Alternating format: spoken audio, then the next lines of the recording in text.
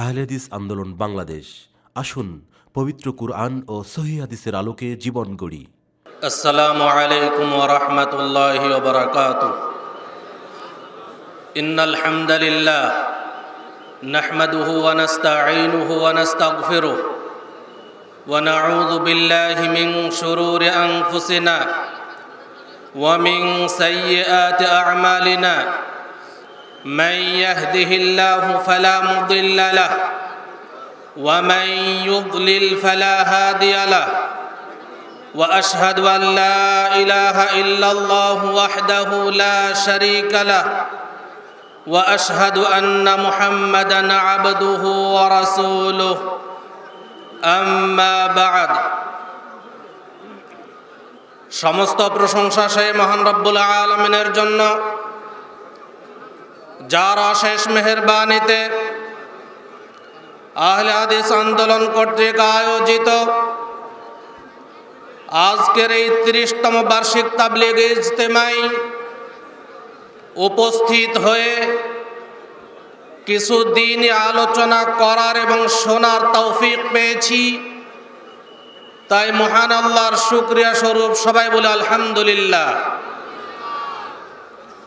তারপর পরেই বর্ষিত হোক অসংখ্য দরুদ ও সালাম প্রিয় নবী, বিশ্বনবী রাহমাতুল্লিল আলামিন মুহাম্মদ সাল্লাল্লাহু আলাইহি ওয়াসাল্লামের প্রতি। আজকে আমার আলোচনার বিষয়বস্তু কালেমায়ে শাহাদাতের তাৎপর্য। এটি এমন একটি কালেমা, আমরা যেই ইসলামের উপরে ভিত্তি করে নিজেদেরকে মুসলিম দাবি করি, সেই ইসলামের ৫টি স্তম্ভের প্রথম স্তম্ভ হচ্ছে কালেমায়ে শাহাদাত। হাদিসে এসেছে যে ইন্নাস সামাওয়াতিস সাবআ ওয়াল আরাদিনাস সাবআ লাউ উদিআত ফি কাফফাতিন, যদি ৭ আসমান এবং ৭ জমিন এক পাল্লায় রাখা হয়, ওয়া উদিআত লা ইলাহা ইল্লাল্লাহ ফি কাফফাতিন, আর যদি লা ইলাহা ইল্লাল্লাহকে এক পাল্লায় রাখা হয়, রাজাহাত বিহিন্না লা ইলাহা ইল্লাল্লাহ, তাহলে লা ইলাহা ইল্লাল্লাহ এর পাল্লার ওজন বেশি হবে। একদা সাহাবায়ে কেরাম রাসূলুল্লাহ সাল্লাল্লাহু আলাইহি ওয়াসাল্লামকে জিজ্ঞেস করলেন যে, হে আল্লাহর রাসূল সাল্লাল্লাহু আলাইহি ওয়াসাল্লাম, মান আসআদুন নাস বিশাফাআতিকা ইয়াউমাল কিয়ামাহ, কিয়ামতের দিন আপনার শাফাআত লাভের সবচাইতে সৌভাগ্যবান ব্যক্তি কে হবে? রাসূলুল্লাহ সাল্লাল্লাহু আলাইহি ওয়াসাল্লাম বললেন, আসআদুন নাস বিশাফাআতি ইয়াউমাল কিয়ামাতি মান ক্বালা লা ইলাহা ইল্লাল্লাহ খালিসান মিন কলবিহি, যে ব্যক্তি, ওই ব্যক্তি আমার শাফাআত লাভের সবচাইতে সৌভাগ্যবান ব্যক্তি হবে যে ব্যক্তি তার অন্তর থেকে খালেস নিয়াতে লা ইলাহা ইল্লাল্লাহ পাঠ করবে। অতএব ইসলামের মৌলিক ভিত্তি হচ্ছে কালেমায়ে শাহাদাত, আশহাদু আল্লা ইলাহা ইল্লাল্লাহ ওয়া আশহাদু আন্না মুহাম্মাদার রাসূলুল্লাহ।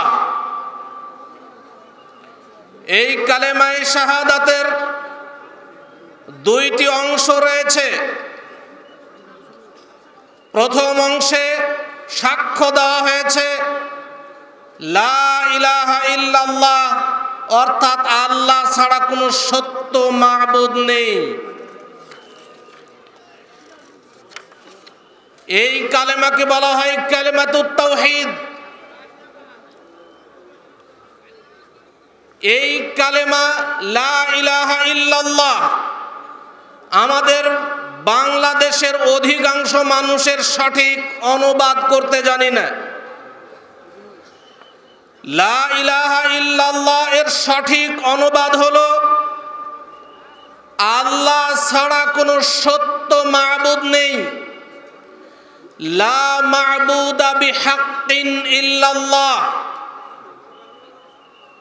আমাদের দেশে সচরাচর যে অনুবাদ করা হয় আল্লাহ ছাড়া কোনো মাবুদ নেই, এটা আসলে লা ইলাহা ইল্লাল্লাহ এর পূর্ণ অনুবাদ নয়। এখন বলতে পারেন যে লা ইলাহা ইল্লাল্লাহ আল্লাহ ছাড়া কোনো সত্য মাবুদ নেই, এই সত্য কথাটা কোথা থেকে আসলো? এখানে তো লা ইলাহা ইল্লাল্লাহর মধ্যে কোনো সত্য কথা নেই, আপনি কোথা থেকে নিয়ে আসলেন? যারা আরবি গ্রামার বুঝেন তারা বিষয়টি সহজভাবে বুঝতে পারবেন। লা ইলাহা ইল্লাল্লাহ এর লা হচ্ছে লাইনাফি জিন্স। লাইনাফি জিন্সের একটি ইসিম থাকে, একটি খবর থাকে। ইলাহা হচ্ছে লাইনাফি জিন্সের ইসিম, কিন্তু খবর এখানে নেই, খবর গোপন রয়েছে। মূলত কালেমাটি হলো লা ইলাহা হাক্কুন ইল্লাল্লাহ। এখানে হাক্কুন শব্দটি খবর এবং এই খবর গোপন রয়েছে। যখন অনুবাদ করতে যাব তখন এই হাক্কুন গোপন খবরের অনুবাদ করতে হবে, না হলে এর পূর্ণ অনুবাদ প্রকাশ পাবে না। আমরা লা ইলাহা ইল্লাল্লাহর অনুবাদ করি বাংলাদেশে অনেকেই লা খালিকা ইল্লাল্লাহ, আল্লাহ ছাড়া কোনো সৃষ্টিকর্তা নেই। এই অনুবাদ যদি করি তাহলে অধিকাংশ কাফেররাও মুসলিম হয়ে যাবে। কারণ আল্লাহ তাআলা বলছেন কাফেরদেরকে উদ্দেশ্য করে যে লা ইন সাআলতাহুম মান খালাকাস সামাওয়াতি ওয়াল আরদ লা ইয়াকুলুন্নাল্লাহ। যদি তুমি ওই সমস্ত কাফেরদেরকে জিজ্ঞেস করো যে আসমান এবং জমিন কে সৃষ্টি করেছেন, তাহলে তারা অবশ্যই বলবে আল্লাহই সৃষ্টি করেছেন। তাহলে অধিকাংশ কাফেররা আল্লাহকে সৃষ্টিকর্তা হিসেবে মানে। অতএব লা ইলাহা ইল্লাল্লাহর অর্থ এটি নয়। আমরা যারা ইল্লাল্লাহ জিকির করি এবং তারা বলে থাকি ইল্লাল্লাহ মানে শুধু আল্লাহই আছে,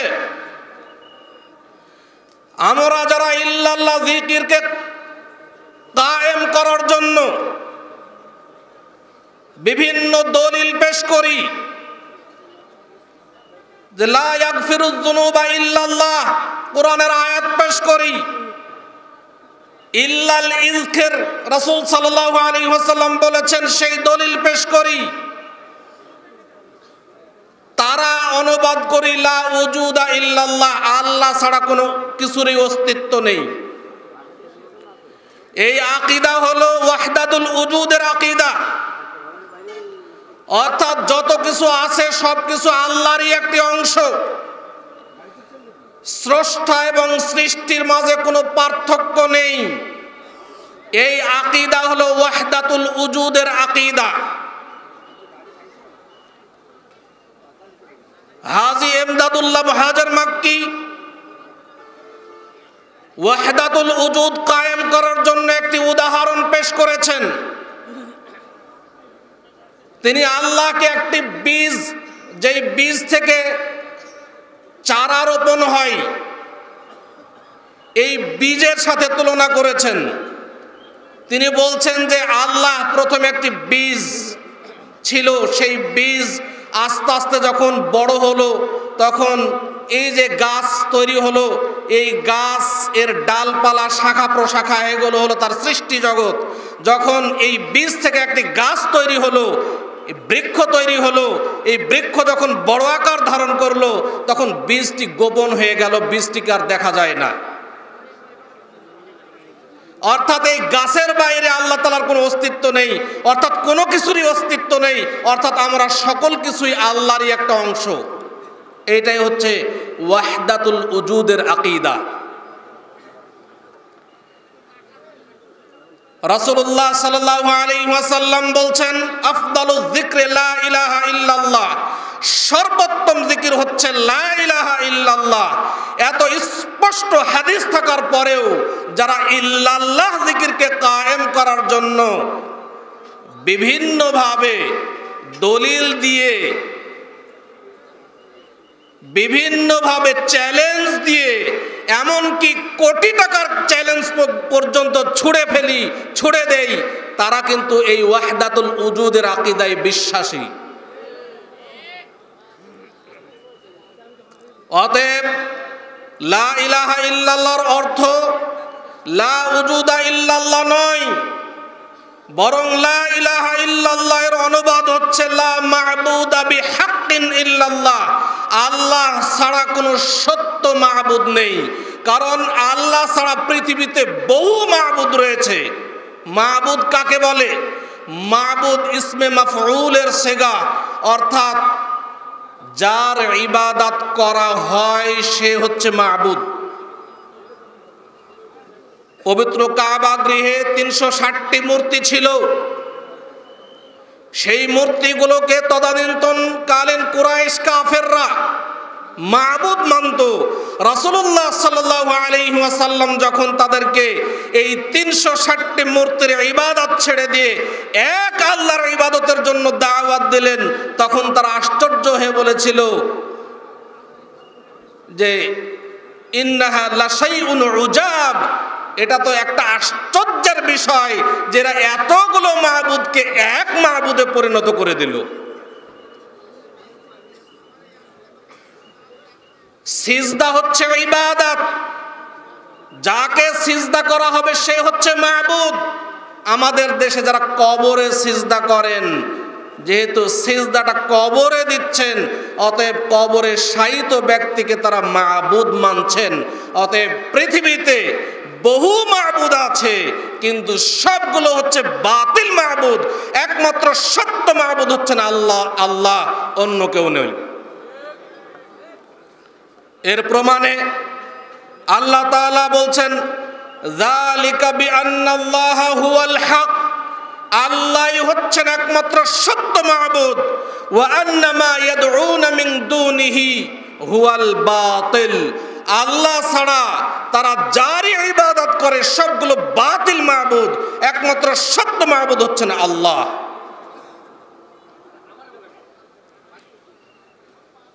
অতএব লা ইলাহা ইল্লাল্লাহ এর অনুবাদ সঠিকভাবে ধারণ করবেন নিজের অন্তরে।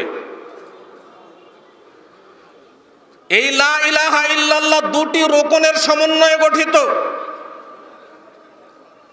এক নাফি, দুই ইসবাত। নাফি হচ্ছে নেগেটিভ, না বোধক, ইসবাত হচ্ছে পজিটিভ, হ্যাঁ বোধক। প্রথমে হচ্ছে লা ইলাহা, আল্লাহ ছাড়া যত মা'বুদ আছে দুনিয়াতে সবগুলোকে প্রথমে ডিলিট করতে হবে।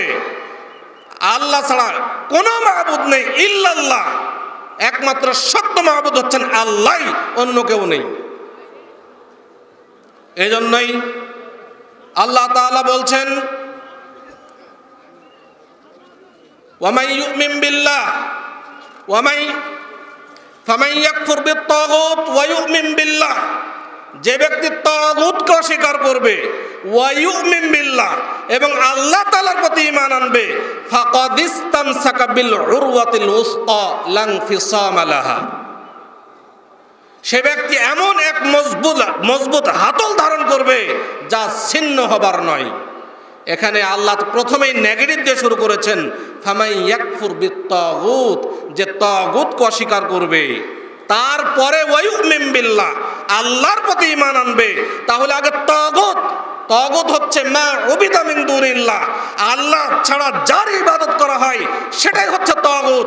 অতএব আল্লাহ ছাড়া যার ইবাদত করা হয় সেগুলোকে আগে ডিলিট করার পরে এক আল্লাহর প্রতি ঈমান আনতে হবে, তখনই সে ঈমানদার।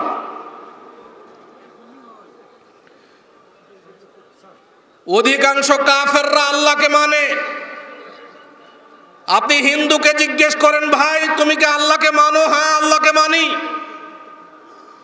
ইহুদিরাও আল্লাহকে মানে, খ্রিস্টানরাও আল্লাহকে মানে, বৌদ্ধরাও আল্লাহকে মানে, কিন্তু তাদের মধ্যে দুইটি রকম নেই।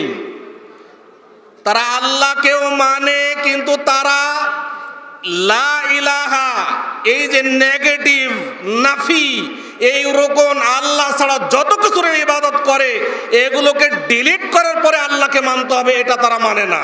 আল্লাহকেও মানে, আল্লাহ ছাড়া যারা ইবাদত করতো তারা সেগুলোকেও মানে, এই জন্য তারা কাফের। অতএব এই দুইটি রকমের কোনো একটি ছেড়ে দিলে সে ইসলাম থেকে বের হয়ে যাবে। আমরা যদি জমিতে ধান লাগাই তাহলে আমরা প্রথমেই কি জমির চাষাবাদ করব, আগাছা দমন করব, না আগে ধান লাগাবো পরে আগাছা দমন করব? কোনটা করব? আগে আগাছা দমন করব, তারপরে ধান লাগাবো। কোনো ব্যক্তি যদি মনে করে যে আগে ধান লাগাই তারপরে আগাছা দমন করব, তাহলে বুঝতে হবে যে তার মাথায় সমস্যা আছে। যারা মনে করে যে লা ইলাহা বাদ দিয়ে শুধু ইল্লাল্লাহ জিকির করব, তাদের মাথাতে এরকম সমস্যা আছে। সালাতের রুকন রয়েছে, সালাতের কোনো একটি রুকন ছুটে গেলে সালাত বাতিল হয়ে যায়। হজ্জের রুকন রয়েছে, হজ্জের রুকনের কোনো একটি ছুটে গেলে হজ বাতিল হয়ে যায়।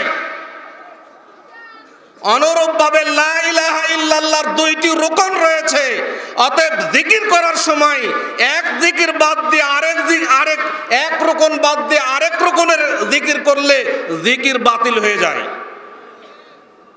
এটাই আমাদের সাধারণ মানুষের বা আমাদের দেশের প্রখ্যাত উলামা ইকরাম যাদেরকে আমরা জানি, তারা এই সাধারণ জিনিসটাই বুঝি না। এখানে শুধু লা ইল্লাল্লাহ তো বলছে ইল্লাল্লাহ থেকে এবার আল্লাহ আল্লাহ আল্লাহ, আল্লাহ আল্লাহ থেকে আবার হু হু হু হু, হু হু থেকে আবার কি হচ্ছে? জিকির শিক্ষা দেওয়া হচ্ছে আমাদের দেশে, যে কবরে যেন দুইজন ফেরেশতা এসে প্রশ্ন করতে না পারে, এজন্য আল্লাহ আল্লাহ আল্লাহ আল্লাহ আল্লাহ একেবারে এক নিঃশ্বাসে আল্লাহ আল্লাহ করতেই থাকবে, যার প্রশ্ন করার আর সুযোগ পাবে না। নাউজুবিল্লাহ। মনে বলছে যে আমরা সব গাধার দল, আমাদের মাথায় মনে কোনো বিবেক বুদ্ধি কিছুই নেই, যা বুঝাচ্ছে তাই আমরা বুঝছি। অতএব সকলে আমরা বিবেকবান মানুষ, সকলেই নিজের বিবেককে জাগ্রত করবেন। কোরআন হাদিসের সাথে সাথে বিবেককে জাগ্রত করা দরকার। এবার আসি কালেমায়ে শাহাদাতের দ্বিতীয় অংশ, ওয়া আন্না মুহাম্মাদার রাসূলুল্লাহ। আমরা সাক্ষ্য দিচ্ছি যে মুহাম্মদ সাল্লাল্লাহু আলাইহি ওয়াসাল্লাম আল্লাহর রাসূল। মুহাম্মদ সাল্লাল্লাহু আলাইহি ওয়াসাল্লামকে আল্লাহর রাসূল হিসেবে সাক্ষ্য দেওয়ার মানে কি, অর্থ কি? মুহাম্মদ সাল্লাল্লাহু আলাইহি ওয়াসাল্লামকে আল্লাহর রাসূল বলে বিশ্বাস করা বলতে কি বোঝায়, এটা আমাদের খুব ভালোভাবে উপলব্ধি করা দরকার। যদি আমরা এটা বুঝতে পারি সঠিকভাবে, তাহলে আমাদের মাঝে কোনো বিদআত থাকবে না। মনে রাখবেন ভালোভাবে, ওয়া আন্না মুহাম্মাদার রাসূলুল্লাহ, রাসূল সাল্লাল্লাহু আলাইহি ওয়াসাল্লামকে আল্লাহর রাসূল হিসেবে যে সাক্ষ্য দিলাম, এটা চারটা জিনিস শামিল হয় এর মধ্যে, ভালোভাবে মুখস্থ রাখবেন। এক, তাসদীকুহু ফীমা আখবারা, রাসূলুল্লাহ সাল্লাল্লাহু আলাইহি ওয়াসাল্লাম যা কিছু খবর দিয়েছেন সবগুলোকে সত্য বলে বিশ্বাস করা। দুই, ওয়া তাআতুহু ফীমা আমারা, রাসূলুল্লাহ সাল্লাল্লাহু আলাইহি ওয়াসাল্লাম যত কিছুর নির্দেশ দিয়েছেন সবগুলোর আনুগত্য করা, মেনে নেওয়া। 3 ওয়াজতিনাবু মা নাহা আনহু ওয়া যাজারা। রাসূলুল্লাহ সাল্লাল্লাহু আলাইহি ওয়াসাল্লাম যত কিছু থেকে নিষেধ করেছেন সবগুলোকে নিঃশর্তভাবে বর্জন করা।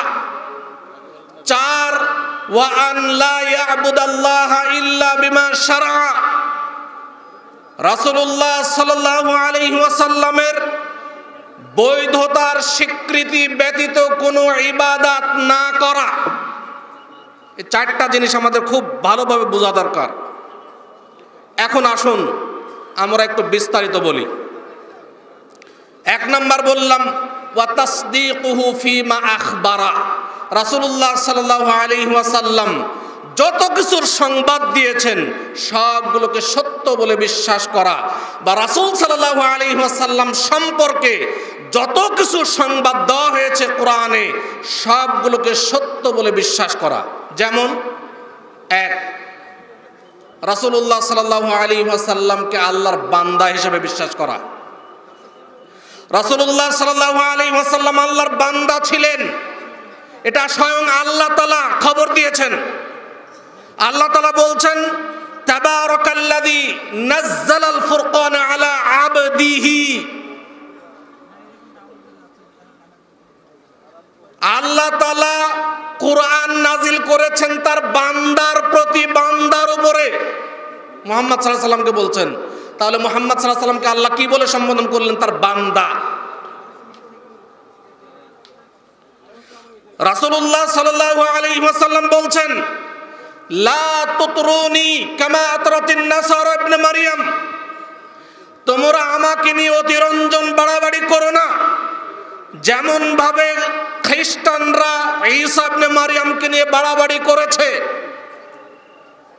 খ্রিস্টানরা ঈসা ইবনে মারইয়ামকে বাড়াতে বাড়াতে বাড়াতে আল্লাহর পুত্র বানিয়ে দিয়েছে। তোমরা আমাকে নিয়ে অতিরঞ্জন বাড়াবাড়ি করো না। ফা ইন্নামা আনা আবদু, বরং আমি আল্লাহ তাআলার বান্দা। ফাকুলু, অতএব তোমরা আমাকে বলো আবদুল্লাহ ওয়া রাসূলু, আমাকে আল্লাহর বান্দা এবং তার রাসূল হিসেবে আখ্যায়িত করো, আমাকে নিয়ে অতিরঞ্জন বাড়াবাড়ি করো না।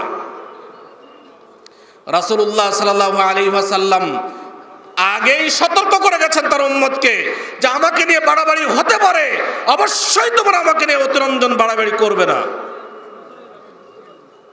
এবং তিনি বলে দিয়েছেন আমি আল্লাহ তাআলার বান্দা এবং তার রাসূল, অতএব এর অতিরিক্ত কোনো কিছু আমাকে বলবে না। কিন্তু দুঃখের বিষয়, আমরা রাসূলুল্লাহ সাল্লাল্লাহু আলাইহি ওয়াসাল্লামকে আল্লাহর বান্দা বলি না। বর্তমানে অনেক মানুষ বাংলাদেশে মুহাম্মদ সাল্লাল্লাহু আলাইহি ওয়াসাল্লামকে স্বয়ং আল্লাহ বলা হয়। খ্রিস্টানরা তো ঈসা আলাইহিস সালামকে আল্লাহর পুত্র বলেছে, ইহুদিরা তো উযায়ের আলাইহিস সালাতু ওয়াস সালামকে আল্লাহর পুত্র বলেছে, আর আমরা যারা মুসলিম দাবি করে তারা মুহাম্মদ সাল্লাল্লাহু আলাইহি ওয়াসাল্লামকে আল্লাহ বলেছি স্বয়ং। আমাদের দেশে মিলাদ মাহফিলে একটি উর্দু শের পড়া হয়, ও जो मुस्तवी अर्श था खुदा होकर उतर पड़ा है मदीना में मुस्तफा होकर। এর অর্থ হচ্ছে আরশের অধিপতি আল্লাহ যিনি ছিলেন তিনিই মদিনায় মুস্তাফার উপর অবতীর্ণ হলেন, অর্থাৎ যিনি আল্লাহ তিনিই মুহাম্মদ, যিনি মুহাম্মদ তিনিই আল্লাহ। নাউযুবিল্লাহ। এই আকীদা আমাদের দেশে ছড়িয়ে পড়েছে। আমাদের দেশে মিলাদ মাহফিলে পড়া হচ্ছে। আমাদের দেশের সাধারণ জনগণ যারা মিলাদ মাহফিলে উর্দু শের পড়েন তারা কিন্তু অধিকাংশ মানুষ এই আকীদা বিশ্বাস করেন না, এই আকীদা পোষণ করেন না। কিন্তু যেই হুজুর মিলাদ পড়াচ্ছে সেই হুজুর তো এর অর্থ জানে, সেই হুজুর তো কখনো এর বিরোধিতা করে না। তাহলে বুঝতে হবে সেই হুজুর এটাকে বিশ্বাস করে। কারণ সুফি সম্প্রদায়ের সবচাইতে ভয়ানক আকীদা হলো যিনি আল্লাহ তিনি মুহাম্মদ, যিনি মুহাম্মদ তিনি আল্লাহ। নাউযুবিল্লাহ। যদি আমরা মুহাম্মদ সাল্লাল্লাহু আলাইহি ওয়াসাল্লামকে আল্লাহর বান্দা মনে করি তাহলে মনে করতে হবে তিনি আমাদের মতো একজন মানুষ। এই খবর আল্লাহ তাআলা নিজেই দিয়েছেন। আল্লাহ তাআলা সূরা কাহফের শেষ আয়াতে বলছেন, কুল ইন্নামা আনা বাশারুম মিসলুকুম, হে নবী সাল্লাল্লাহু আলাইহি ওয়াসাল্লাম আপনি বলে দিন যে আমি তোমাদের মতোই একজন মানুষ। তাহলে অবশ্যই রাসূলুল্লাহ সাল্লাল্লাহু আলাইহি ওয়াসাল্লাম আমাদের মতোই একজন মানুষ। যেহেতু আমাদের মতোই একজন মানুষ, তিনি অবশ্যই মাটির তৈরি, কখনোই নূরের তৈরি হতে পারেন না।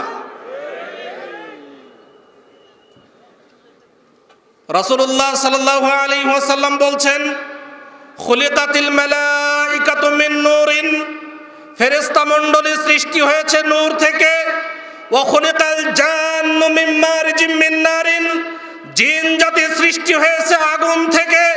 ওয়া খুলিকা আদামু মিম্মা উসিফা লাকুম, আর আদমকে সৃষ্টি করা হয়েছে তোমাদেরকে যা থেকে সৃষ্টি করা হয়েছে, অর্থাৎ মাটি থেকে। রাসূলুল্লাহ সাল্লাল্লাহু আলাইহি ওয়াসাল্লাম আদম সন্তান ছিলেন। এর স্পষ্ট দলিল, রাসূলুল্লাহ সাল্লাল্লাহু আলাইহি ওয়াসাল্লাম যখন মেরাজে গেলেন, তখন তিনি প্রথম আসমানে গেলেন, তারপরে দ্বিতীয় আসমানে গেলেন, তারপরে তৃতীয় আসমানে গেলেন, এইভাবে আস্তে আস্তে আস্তে তিনি সপ্তম আসমানে গেলেন, তার উপরে গেলেন, তারপরে আল্লাহর আরশের কাছে আল্লাহর কাছে পৌঁছলেন এবং আল্লাহর সাথে কথোপকথন হলো। যখন তিনি প্রথম আসমানে গিয়েছিলেন, তখন তার সাথে প্রথম যে সাক্ষাৎ হয়েছিল আদম আলাইহিস সালাতু ওয়াস সালামের। তো যখন আদম আলাইহিস সালামের সাথে দেখা হলো, তখন জিবরিল আলাইহিস সালাতু ওয়াস সালাম পরিচয় করিয়ে দিচ্ছেন। জিবরিল আলাইহিস সালাতু ওয়াস সালাম মুহাম্মদ সাল্লাল্লাহু আলাইহি সাল্লামকে বলছেন যে হাদা আবুকা আদম, ইনি হচ্ছেন আপনার পিতা আদম আলাইহিস সালাম, ফাসাল্লিম আলাইহি, আপনি তাকে সালাম করুন। রাসূল সাল্লাল্লাহু আলাইহি ওয়াসাল্লাম সালাম দিলেন। আদম আলাইহিস সালাতু ওয়াস সালাম সালামের উত্তর দিয়ে বললেন, মারহাবান বিল ইবনে সালেহ ওয়ান নাবিয়্যিস সালেহ, হে আমার নেককার নবী, হে আমার নেককার সন্তান, নেককার ছেলে, তোমাকে স্বাগতম। আচ্ছা বলুন তো, মুহাম্মদ সাল্লাল্লাহু আলাইহি ওয়াসাল্লাম আদম আলাইহিস সালামকে কি সম্বোধন করলেন? মুহাম্মদ সাল্লাল্লাহু আলাইহি সাল্লাম আদম আলাইহিস সালামকে কি সম্বোধন করলেন? পিতা সম্বোধন করলেন। আর আদম আলাইহিস সালাম মুহাম্মদ সাল্লাল্লাহু আলাইহি সাল্লামকে কি সম্বোধন করলেন? পুত্র সম্বোধন করলেন। এখন যদি বলে কেউ, আমাদের দেশে আবার বলা হয় যে মুহাম্মদ সাল্লাল্লাহু আলাইহি সাল্লামকে সৃষ্টি না করলে দুনিয়ার কিছুই সৃষ্টি হতো না। তাহলে এখান থেকে দুইটা জিনিস প্রমাণ হলো, এক, মুহাম্মদ সাল্লাল্লাহু আলাইহি সাল্লাম আদম সন্তান, যেহেতু আদম সন্তান, আদম আলাইহিস সালাম মাটি দিয়ে তৈরি, তিনিও মাটির তৈরি। দুই, পিতার আগে পুত্রের জন্ম কখনোই হয়নি, তাই নয় কি? অথচ এই হাদিস সবার জানা, সবাই পড়ি, কিন্তু মানি না। বলা হয়েছে মুহাম্মদ সাল্লাল্লাহু আলাইহি ওয়াসাল্লামকে সংবাদ দেওয়া হয়েছে, আল্লাহ তাআলা বলেছেন তিনি গায়েবের খবর জানেন না, কিন্তু আমরা মনে করি রাসূল সাল্লাল্লাহু আলাইহি ওয়াসাল্লাম গায়েবের খবর জানতেন। অতএব যারা রাসূল সাল্লাল্লাহু আলাইহি ওয়াসাল্লামকে বলেন যে আমরা আশিক রাসূল বলে, যারা রাসূল সাল্লাল্লাহু আলাইহি ওয়াসাল্লামকে গায়েব জানতেন বলে বিশ্বাস করেন, তারা কখনোই রাসূল সাল্লাল্লাহু আলাইহি ওয়াসাল্লামকে আশিক রাসূল ভাবেন না, বরং রাসূল সাল্লাল্লাহু আলাইহি ওয়াসাল্লামের প্রতি ঈমানের তাদের সমস্যা রয়েছে। আল্লাহ তাআলা বলছেন ওয়া ইনদাহু মাফাতিহুল গায়ব লা ইয়ালামুহা ইল্লা হুয়া, আল্লাহর নিকটেই রয়েছে গায়েবের চাবিকাঠি, আল্লাহ ছাড়া কেউ গায়েবের খবর জানে না। রাসূলুল্লাহ, আল্লাহ তাআলা আরো বলছেন, কুল, হে নবী সাল্লাল্লাহু আলাইহি ওয়াসাল্লাম তুমি বলে দাও, লা ইয়ালামু মান ফিস সামাওয়াতি ওয়াল আরদিল গায়বা ইল্লাল্লাহ, আসমান এবং জমিনে কেউ গায়েবের সব খবর জানে না একমাত্র আল্লাহ ছাড়া। মহান আল্লাহ তাআলা আরো বলছেন, কুল লা আকুলু লাকুম ইনদি খাযাইনুল্লাহ, হে নবী সাল্লাল্লাহু আলাইহি ওয়াসাল্লাম তুমি বলে দাও যে আমার নিকটে আল্লাহর খাজানা নেই, ওয়ালা আ'লামুল গায়ব, এবং আমি গায়েবের খবর জানি না। আমি তোমাদেরকে এই কথা বলছি না যে আমার কাছে আল্লাহর খাজানা রয়েছে, এবং এই কথাও বলছি না যে আল্লাহ আমি গায়েবের খবর জানি। অতএব রাসূল সাল্লাল্লাহু আলাইহি ওয়াসাল্লাম গায়েবের খবর জানতেন না। রাসূল সাল্লাল্লাহু আলাইহি ওয়াসাল্লাম বলছেন, আল্লাহ তাআলা বলছেন যে কুল, হে নবী সাল্লাল্লাহু আলাইহি ওয়াসাল্লাম তুমি বলো, লা আমলিকু লিনাফসি নাফআন ওয়ালা দাররা ইল্লা মা শা আল্লাহ, আমি আমার নিজের উপকার এবং ক্ষতি করার ক্ষমতা রাখি না আল্লাহর ইচ্ছা ইশারা ছাড়া, আল্লাহর ইচ্ছা ছাড়া। ওয়ালাউ কুনতু আ'লামুল গায়ব, যদি আমি গায়েবের খবর জানতাম, লাস্তাকসারতু মিনাল খায়র, খায়র, তাহলে আমি বেশি বেশি ভালো কাজ করতাম। ওয়ামা মাসানিয়াস সু, আর আমাকে কোনো অমঙ্গল স্পর্শ করতে পারতো না। ইন আনা ইল্লা নাযীরুন ওয়া বাশীরুল লিকাওমি ইউমিনুন, আর আমি ঈমানদার কওমের জন্য ভীতি প্রদর্শনকারী এবং সুসংবাদদানকারী মাত্র, আমি গায়েবের খবর জানি না। অতএব গায়েবের খবর রাসূলুল্লাহ সাল্লাল্লাহু আলাইহি ওয়াসাল্লাম জানতেন না। আমরা যদি রাসূল সাল্লাল্লাহু আলাইহি ওয়াসাল্লামের প্রতি ঈমান আনতে চাই, রাসূল সাল্লাল্লাহু আলাইহি ওয়াসাল্লাম যা খবর দিয়েছেন, তার সম্পর্কে যা খবর দেওয়া হয়েছে তা বিশ্বাস করতে চাই, তাহলে বিশ্বাস করতে হবে রাসূলুল্লাহ সাল্লাল্লাহু আলাইহি ওয়াসাল্লাম সকল মানুষের নবী, সকল জিনদের নবী। রাসূল সাল্লাল্লাহু আলাইহি ওয়াসাল্লাম বিশ্ব নবী, সকল মানব এবং জিন সকলের নবী মুহাম্মদ সাল্লাল্লাহু আলাইহি ওয়াসাল্লাম।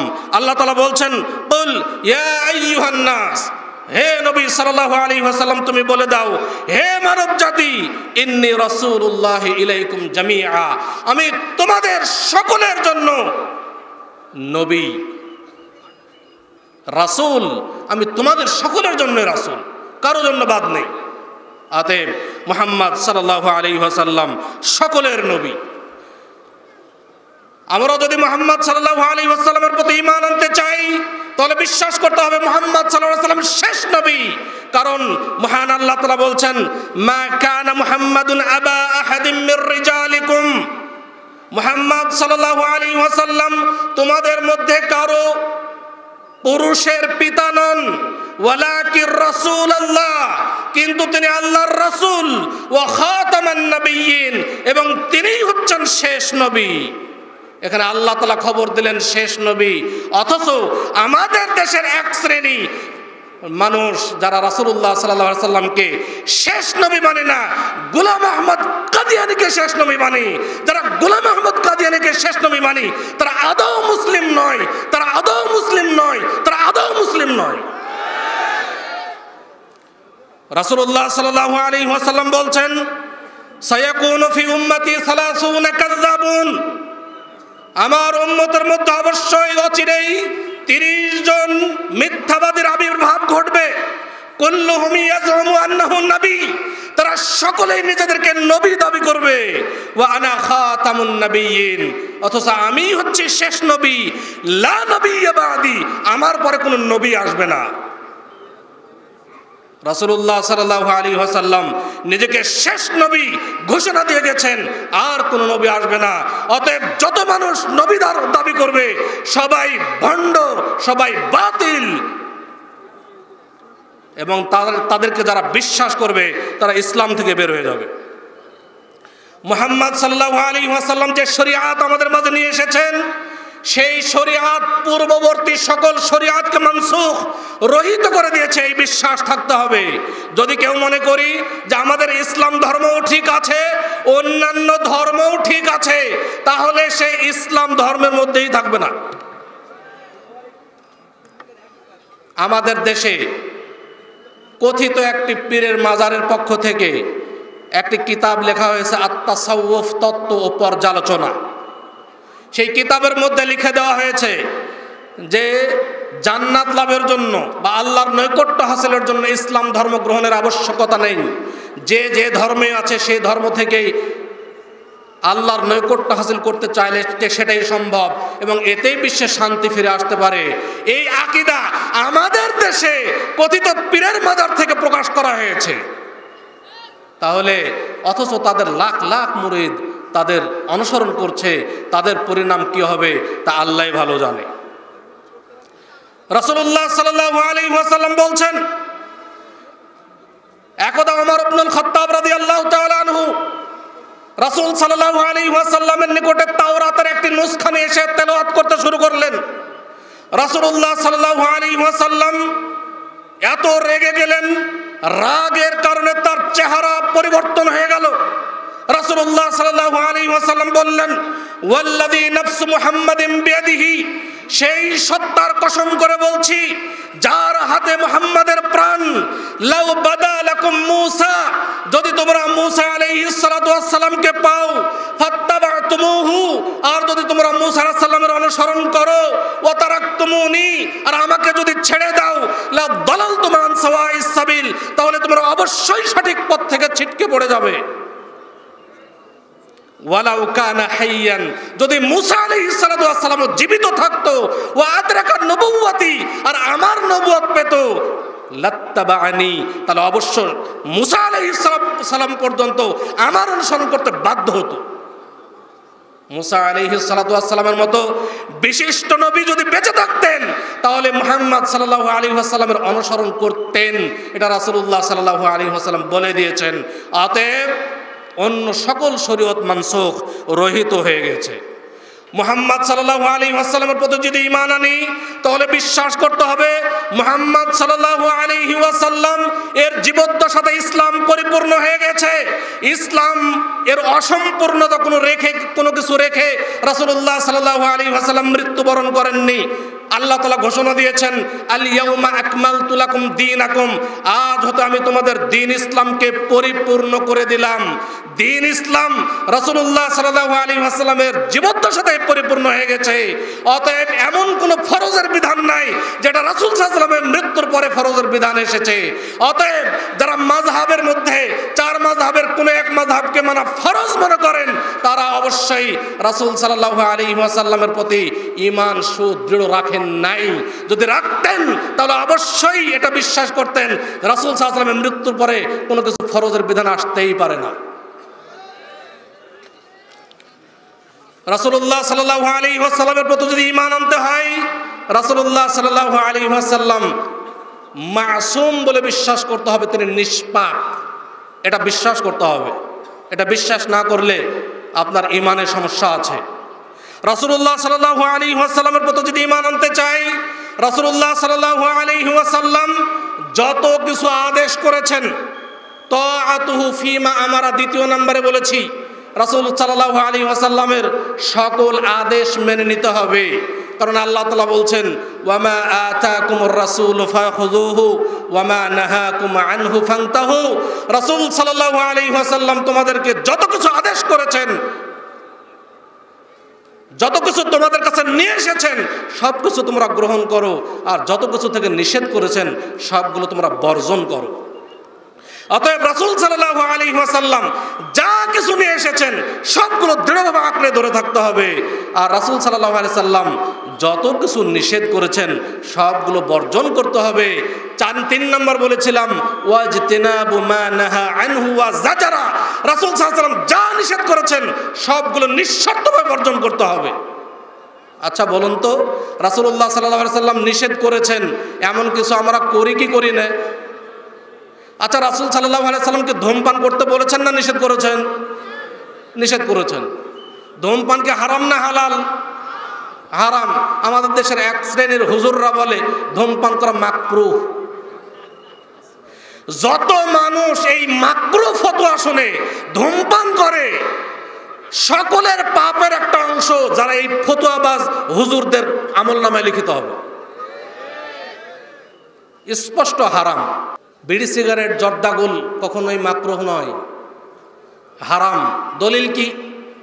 রাসূলুল্লাহ সাল্লাল্লাহু আলাইহি ওয়াসাল্লাম বলছেন, লা দরারা ওয়ালা দিরার, কারো ক্ষতি করো না, নিজে ক্ষতিগ্রস্ত হয়েও না।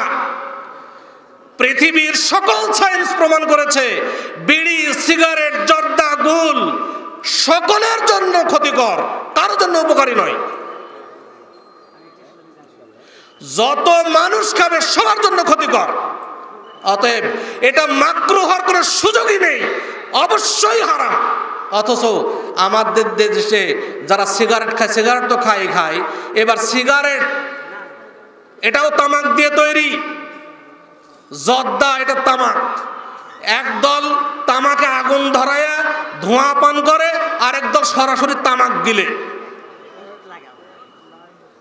দুটাই হারাম। এটাকে কখনোই হালাল ভাববেন না বা মাকরুহ ভাববেন না, অবশ্যই এটা বর্জন করবেন, কারণ রাসূলুল্লাহ সাল্লাল্লাহু আলাইহি ওয়াসাল্লাম নিষেধ করেছেন। অতএব অবশ্যই আপনাকে আমাকে বেছে চলতে হবে।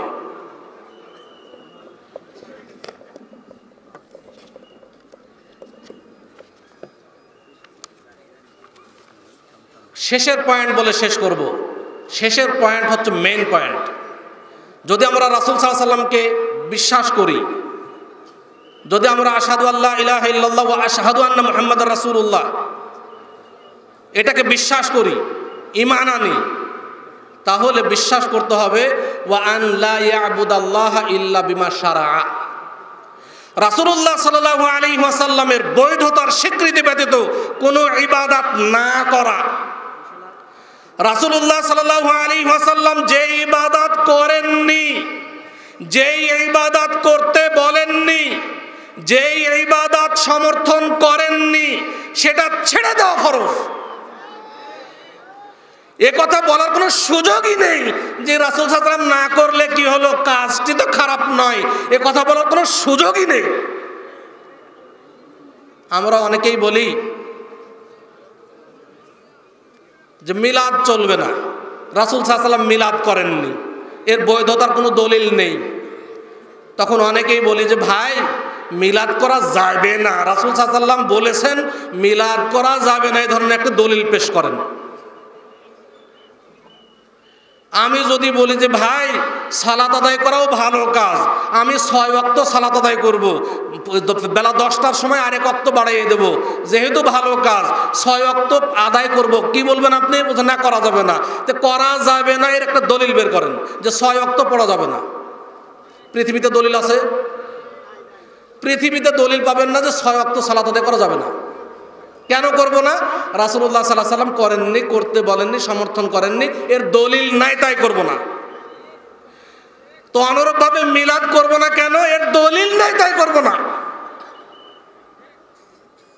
এত সহজ কথা আমরা বুঝি না কেন? ইবাদতের আসল হচ্ছে নিষিদ্ধ, আর মুআমালাতের আসল হচ্ছে বৈধ। এই জিনিসটা ভালোভাবে বুঝবেন। ইবাদতের আসল হচ্ছে নিষিদ্ধ, ততক্ষণ পর্যন্ত ইবাদত করতে পারবেন না যতক্ষণ পর্যন্ত তার দলিল পাবেন না। ইবাদত করা যাবে না, ইবাদত করা যাবে না, ইবাদত করা যাবে না, ওই ইবাদতই করা যাবে যে ইবাদত করার দলিল পাওয়া যাবে। আপনি যেহেতু বলছেন মিলাদ করা ভালো কাজ, মিলাদ করা হচ্ছে ইবাদত, মিলাদ করা নেকির কাজ, অতএব আপনার দলিল লাগবে। আপনি কেন করছেন? যদি দলিল হাজির না করতে পারেন তাহলে ছেড়ে দেওয়া ফরজ, কারণ আপনি নিজেকে আশেকে রাসূল পরিচয় দেন। যদি নিজেকে আশেকে রাসূল পরিচয় দেন তাহলে রাসূল সাল্লাল্লাহু আলাইহি ওয়াসাল্লাম যতগুলো ইবাদত করেননি তার থেকে কোনো দলিল প্রমাণ নেই, সেগুলো ছেড়ে দিতে আপনি বাধ্য। আর মুআমালাতের আসল হইল বৈধ। যেমন বিবাহ শাদী মুআমালাত, খানা পিনা মুআমালাত। আপনি গরুর গোস্ত খান, খাসির গোস্ত খান, মুরগির গোস্ত খান, পুড়ায়া খান, ঝোল করে খান, ফ্রাই করে খান, সব বৈধ। তখনই অবৈধ হবে যখন তার নিষেধের দলিল পাবেন। যখন শুকুরের গোস্ত খেতে পারবেন না, কেন পারবেন না? শুকুরের গোস্ত আল্লাহ হারাম করেছেন, তাই পারবেন না। যতক্ষণ পর্যন্ত নিষেধের দলিল না পান ততক্ষণ পর্যন্ত বৈধ। বিবাহ শাদী মুআমালাত, আপনি বিবাহ করতে পারবেন সব মেয়েকে, ওই মেয়েকেই বিবাহ করতে পারবেন না যে মেয়েকে বিবাহ করতে আল্লাহ হারাম করেছেন। যতজনকে হারাম করেছেন এই হারাম মহিলা ব্যতীত বাকি সব মেয়েকে, সকল মেয়েকে আপনি বিবাহ করতে পারবেন। এর নাম হচ্ছে মুআমালাত। তাহলে অবশ্যই আমরা যারা নিষেধের দলিল চাই তারা আসলে রাসূল সাল্লাল্লাহু আলাইহি ওয়াসাল্লামের প্রতি ঈমান কি জিনিস এটাই বুঝিনি। রাসূল সাল্লাল্লাহু আলাইহি ওয়াসাল্লামের ঈমানের একটা অংশ হলো ওয়া আন লা ইয়াবুদাল্লাহা ইল্লা বিমা শারআ। রাসূল সাল্লাল্লাহু আলাইহি ওয়াসাল্লামের বৈধতার স্বীকৃতি ব্যতীত কোনো ইবাদত না করা ফরজ। অবশ্যই আপনি ছেড়ে দিতে বাধ্য। অতএব যত বিদআত রয়েছে সেই বিদআত আপনি ছেড়ে দিতে বাধ্য। পৃথিবীতে কোনো বিদআত খারাপ কাজ নয়, সকল বিদআত মানুষের কাছে ভালো কাজ। কারণ মানুষ চুরি করে না নেকির উদ্দেশ্যে, মানুষ ডাকাতি করে না নেকির উদ্দেশ্যে, মানুষ জেনা করে না নেকির উদ্দেশ্যে, তারা পাপের কাজ জেনেও সেটা করে। কিন্তু বিদআত কোন জিনিস?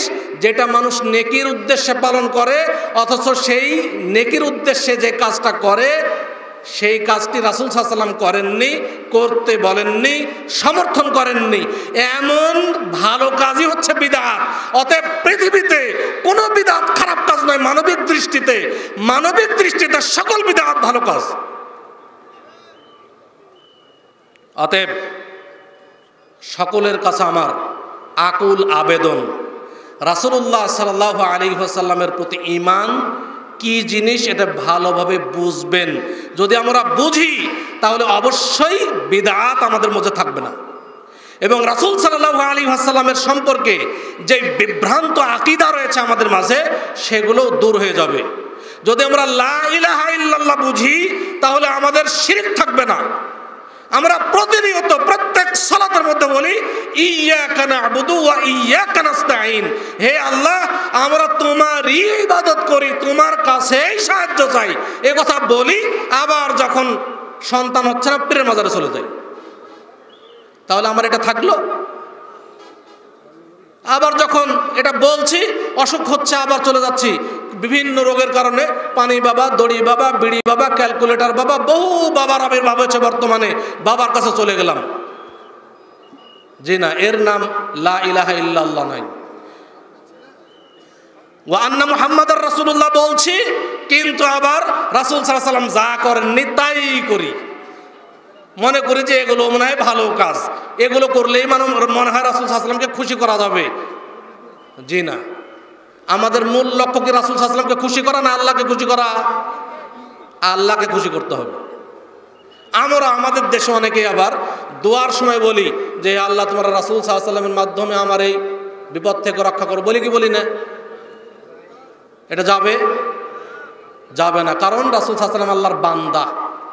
কারণটা কি? রাসূলুল্লাহ সাল্লাল্লাহু আলাইহি ওয়াসাল্লাম আল্লাহর বান্দা। যেহেতু বান্দা, কোন বান্দার কাছে এই ধরনের সাহায্য চাওয়া যাবে না। মানুষের কাছে সাহায্য চাওয়া যায় 4টি শর্তে, মনে রাখবেন।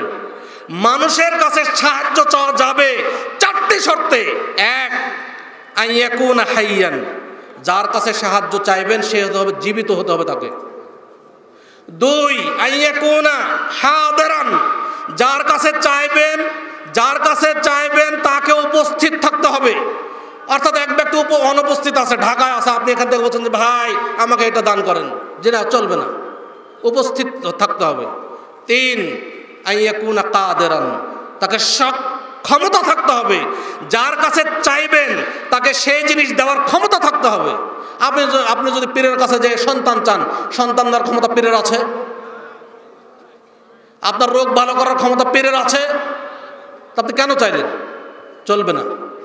4,